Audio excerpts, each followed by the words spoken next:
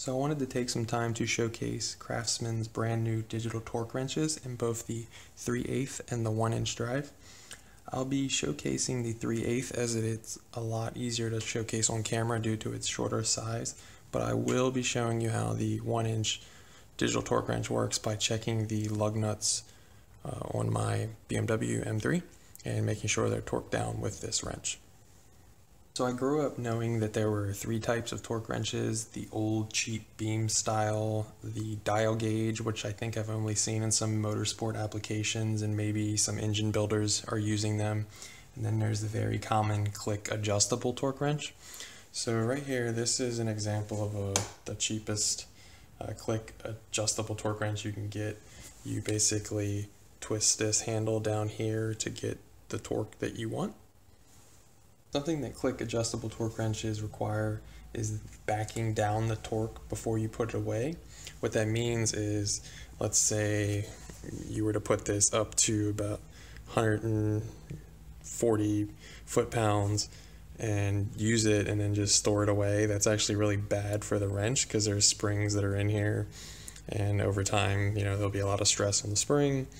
But the best part about these new digital torque wrenches is there's no spring, it's all digital. You can simply turn the wrench on to whatever the torque setting you left it on, and it's ready to go.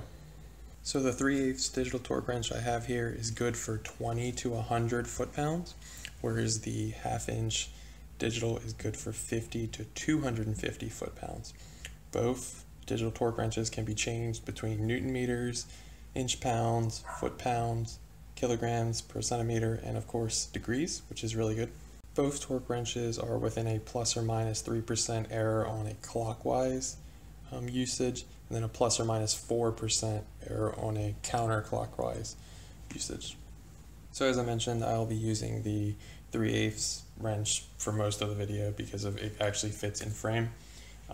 So I'm going to boot up the 3/8. So how you do that is you push the little button C right here and keep the wrench as level as possible, or on a table, or as near level as you can get. And what you'll see is a bunch of zeros on the little display, and that basically is the wrench calibrating, so it can work to its optimum efficiency for you. So here we go, pushing C, and you see the zeros, and now it's ready. So what I have there is 88 inch-pounds, just for, I guess I was putting it up to the number of my lug nuts, but I do them in foot-pounds, but I just wanted to see how far it went up.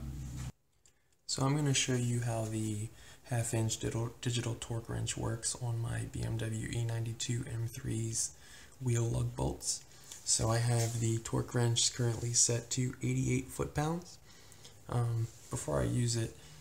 Whereas with more manual wrenches, you're listening for or waiting for a noticeable click. That's why the adjustable ones are called click torque wrenches. It basically lets you know that you're hitting the torque threshold and you should stop pulling or twisting the wrench. With the Craftsman digital torque wrenches, they give you 2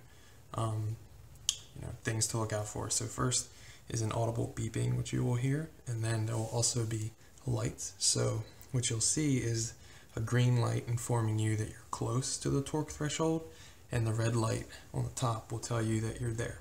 So look out for that when I use the wrench. So let me show you how the wrench works. Now these are already torqued down, so we'll pretty much get right to the torque level. So here we go.